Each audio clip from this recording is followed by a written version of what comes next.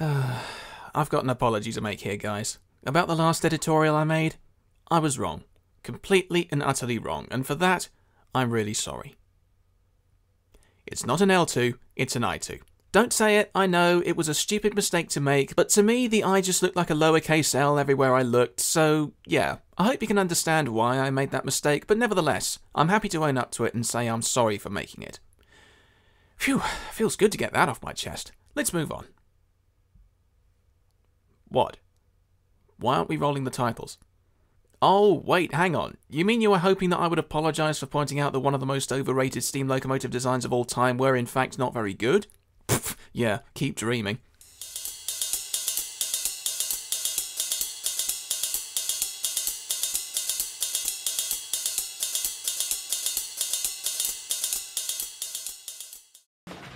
This old broom has had 17 new heads and 14 new handles in its time.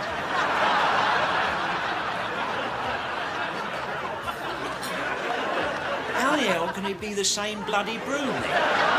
Well, here's a picture of it. What more proof do you need? Ladies and gentlemen, the modern metaphor for any tangible object with interchangeable parts in history. It's an interesting debate which is coming up more and more often in railway circles as machines, equipment and infrastructure are forever getting older and their historic value increases. And for the benefit of not getting lost in a spider's web of what's what, I'm going to centre my case-by-case analysis of this metaphor specifically around steam locomotives, seeing as that's mostly what my job entails. But also because if anyone mentions one more thing to do with the prototype HST, I swear I'll go mad. At the core of this argument is the fact that, in the UK at least, every steam engine is only certified to work for 10 years at a time, 7 if we're talking mainline certification. After that, barring any boiler ticket extensions, the engine has to be overhauled by law. All components, moving or otherwise, have to be replaced at numerous intervals over several periods of time, depending on how much the locomotive gets used, how hard it's worked, and how it's looked after. But eventually, there'll come a time when everything on the locomotive has been replaced and nothing quote-unquote original is left, even down to the frames, which are considered the skeletal foundation of the machine. So what is there to actually preserve when that day comes? For example, the oldest steam locomotives in existence, such as Puffing Billy, Locomotion, the original Rocket, and Invicta, haven't run for well over a century and a half. In 3 out of those 4 cases, replica machines were made to celebrate major anniversaries and publicity events. But why was this decision taken for these particular machines instead of effectively rebuilding the originals? And how long will it be until such a thing happens with more modern machines? A similar debate has been held around Stepney for a while now, simply because the locomotive has been used so much since her last refurbishment in steam days that her last working stint on the Bluebell was only certified for 5 years of limited use instead of 10 years of regular work. Literally, she was limited to pull about 35 tons on her own, absolute tops. Most of the time she double-headed with a bigger engine that did all the work. And even then the engine was withdrawn from traffic, having barely run for 4 out of those 5 years. It's debatable how much of the locomotive can be reused instead of building a replica, but it's probably fair to call that debate divisive. But if it turns out that just a handful of small components can be reused, then why should it be so divisive? After all, effectively rebuilding locomotives has happened before in preservation. When the Tallaght Railway was reopened by volunteers in 1951, the 2 original Fletcher-Jennings tank engines were cream-crackered. Number 2 Dolgoch was steamable, but only just. The boiler inspector only certified her, having tested the thickest parts of the boiler, while the rest of it was allegedly below minimum thickness. Meanwhile, number 1 Tallaght had been laid up several years before with a cracked steam chest. Having been supplemented by 2 former Corris Railway locomotives, numbers 1 and 2 were completely rebuilt by Gibbons Engineering in 1958 and 1963, respectively. When they came back, they looked and performed like factory-fresh machines, right down to having teething troubles during their first few years of operation. It turns out very few original components were incorporated into the rebuilt machines. In number 2's case, the rods, wheels, cylinders, 1 buffer, and a handful of fittings were incorporated into the rebuilt locomotive. Concurrently, number 1's frames were not the original ones by 1958. They'd been replaced during a previous rebuild at Bagnall Works in 1919. So it seems even in steam days, this sort of thing wasn't really declared blasphemous, and as it turns out, not just on smaller engines. The LNER A10s and A3s had frame cracking issues their whole lives. As such, it was common practice since the 1930s to have enough spare sections in stock to make up a whole set. 2 sets worth since Great Northern was rebuilt. Even with other components such as boilers, valves, chimneys and cabs, little seemed to be original as far as the LNER was concerned. But financially and economically speaking, it may not always make sense to completely rebuild an engine once its supposedly life expired, particularly now we're in a landscape where one-off and batch manufacturing is more commonplace than mass. In 1979, the Festiniog Railway outshot a brand new double fairlie for the first time in 93 years.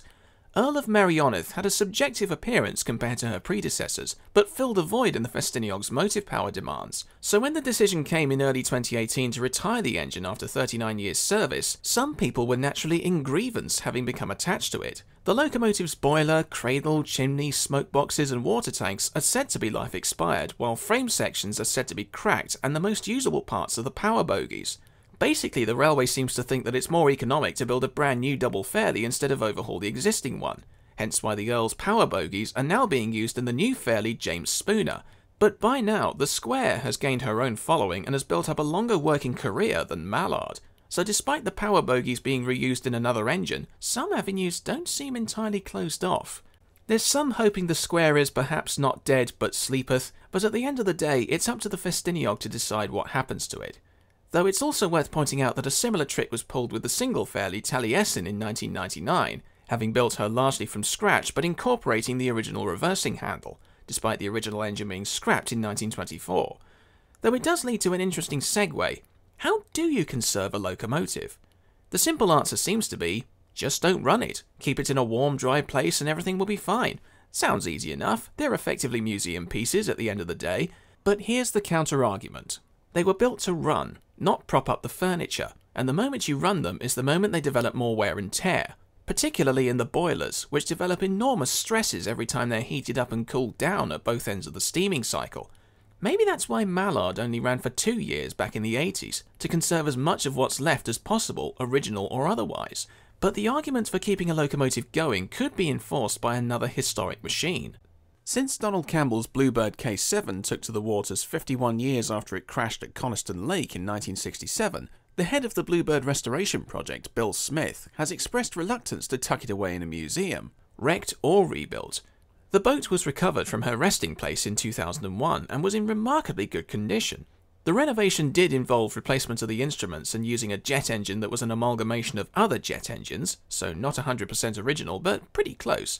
But in response to anybody who declares the boat should have been left as it was salvaged out of respect to Campbell, or even just left where it was at the bottom of the lake, the decision seems to have been taken out of respect to members of Campbell's family who don't want him to be remembered for what was basically the most infamous disaster in the history of record breaking. Bill Smith was quoted in a BBC interview in February 2019 saying, "It's a living, breathing, educational piece of history. Now it's about letting as many people as possible see it, getting the thing out there to inspire. Lock it away and interest will wane. It just will." And that's a fair point. A steam engine is an interesting thing to look at when it's standing still in a museum, but when there's a fire in its belly and you can hear the sounds, smell the smells and witness all the bits and pieces moving around, looking at it becomes a different experience. It's almost like looking at stuffed animals in a museum and then seeing them alive in the wild. Two very different experiences of the same creature. And sometimes the thinking behind those experiences seem to come and go with the changing of generations and policies. In 2008, the sole surviving LNER V2 Green Arrow was withdrawn from service following the end of her previous boiler ticket, and the excuse to not overhaul the engine since has been that the monoblock cylinder casting it's carried for donkey's years has been declared too historically valuable to risk damaging any further. But in March 2019, the National Railway Museum, the Railway Museum, that's going to take some getting used to, made a statement about which locomotives were being discussed for overhaul from 2021. Green Arrow was on that list, and apparently one of the terms for its return to service is that it uses that dreaded cylinder block. Does this mean the monoblock isn't so important after all? Or is it possible to remove the existing block and put it on display in the museum to show how it works, while Green Arrow gets a brand new one at a great expense, which will probably require the construction of unique cylinder patterns before it can be cast? It can't be used on other surviving Gresley locomotives, so that potentially puts the manufacturing cost up even further, as it may not be used again for another 50 years. And before anybody moans about how much was spent on returning her bigger sibling to service so the RM So that just doesn't sound right. Can clearly justify spending less on something the enthusiast market seems to value a lot more. Said bigger sibling is still the most famous steam locomotive in the world and still attracts more people that don't care about trains, unlike any other railway-related artifact out there. Like it, lump it, or watch the idiots nearly get knocked down by it. Constantly. As good as she is, I'm not sure Green Arrow has quite the same generalised appeal somehow. Even if the idiots tend not to bother with her and make things much easier for all of us. In any case, it's a question that, given the idea of conserving whatever exists at present, may well catch up with all locomotives in time. The Isle of Wight Steam Railway has 2 Terriers in regular use, one of which being the historic gold medal winning Paris International Exhibition engine. Although the boilers have been replaced on both engines, how long before the decision is made to use them less and less often so they can be conserved over the 2 Ivet tanks that are now running there? And how long before such a decision is made over the Ivets? Hell, now it's pretty much common knowledge that Lion shall never work again. I guess it's only a matter of time before the guys who built the Planet replica in 1992 prove as good as their statement in the press by building that replica of Lion, or Tiger, or Thunderbolt, whichever seems to be the most popular by demand. But there may be a moral issue with replica machines. Now this point's going to sound like a very impractical armchair thing to say, so please bear with me on this one. While they're entirely possible, maybe some people might feel that a replica machine won't have quite the same spirit as the original.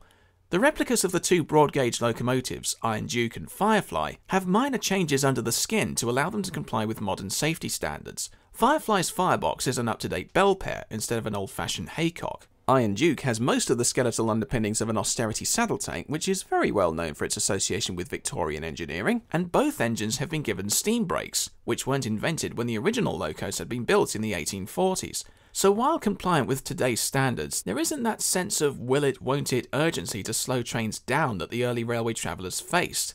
Some of them would literally fear for their lives when the driver hit the engine in reverse, as that's exactly what they had to do in those days.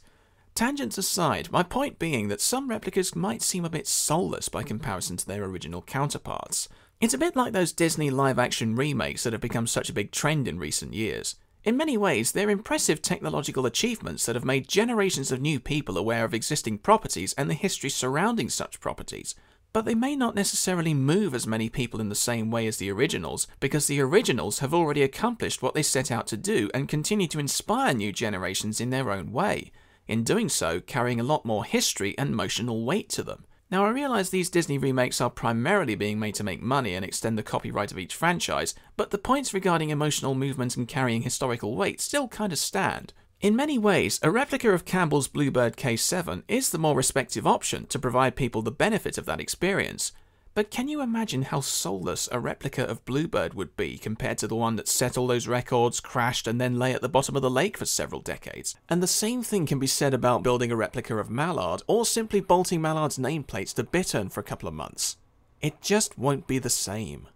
Back in the day, the idea of conserving machinery wasn't such a big deal, as all locomotives were just built to run and keep on running. But nowadays, it's a little different. There are stories attached to certain parts, such as the damaged bits of frame section on Lion's tender when she was rear-ended in the Tipfield Thunderbolt. So once those bits are replaced, there are fears of those stories being forgotten. It's not like scrapping your car once the gearbox blows up and just buying a new car, because even some of the rarest new cars are built as disposable items intended to last a few years, so people will get rid of them and buy the new improved models. Steam locomotives were built to endure for decades with hundreds of tons in tow day in, day out. Many have endured for longer than they were intended for, and you can hardly throw them away these days because even when they're in bad nick or you don't like them very much, they're not disposable white goods. They're priceless. Like the Great Livery debate, discourse surrounding originality, and whether or not it actually counts as preservation, will outlive the immortal. There are cases to overhaul locomotives and keep them going until the end of time, and there are cases to retire others or keep them retired. There are some in higher demand than others, there are some which have been allegedly replaced a long time ago, and there's some which nobody really cares about and would rather just see running no matter what's actually left of them. But considering it was common practice in the old days not to conserve machinery for the sake of keeping it running, maybe we shouldn't worry quite so much in certain circumstances. Whatever the case, it's up to whoever owns the engine in question to make that decision. And if the worst comes to the absolute worst and people don't want to throw another fire in their priceless museum piece, at least new builds and replicas are still possible. They might not have the exact same spirit and history as the originals, but they're still possible. Probably easier and cheaper in some ways too. As always, if you agree, disagree, have anything to add, or just have too much time on your hands and want to mention your favourites that weren't mentioned because there's only so many tangents I can go off on before somebody accuses me of missing the point, then feel free to leave your thoughts in the comments below. Or you know where to find me by now, and hopefully you know my preference. I'm Chris, and I'm here to gauge the issue.